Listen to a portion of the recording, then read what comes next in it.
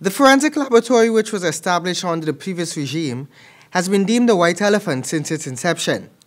This was due to the fact that the building lacked staff and equipment for some time, and as such failed to provide any support to the Criminal Investigation Department of the Guyana Police Force.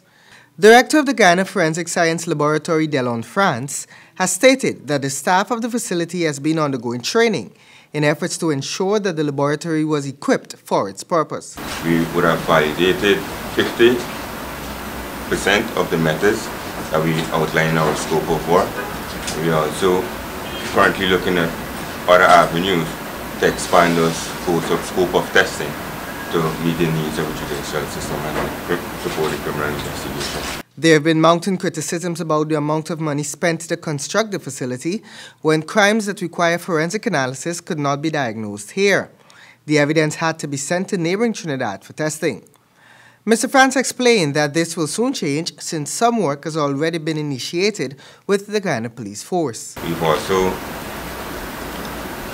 on a lighter note, initiated some works with the police in terms of providing support of testing in areas of gunshot residue.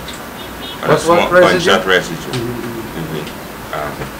Just on a smaller scale. Minister of Public Security Kemad Ramjatan had expressed his desire to revive the forensic laboratory, and just recently, the forensic lab received equipment and training from the Canadian Justice Educational Society that aims to boost the work of the lab.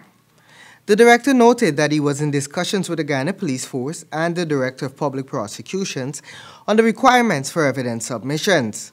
The University of Guyana was also being engaged to allow students to participate in research.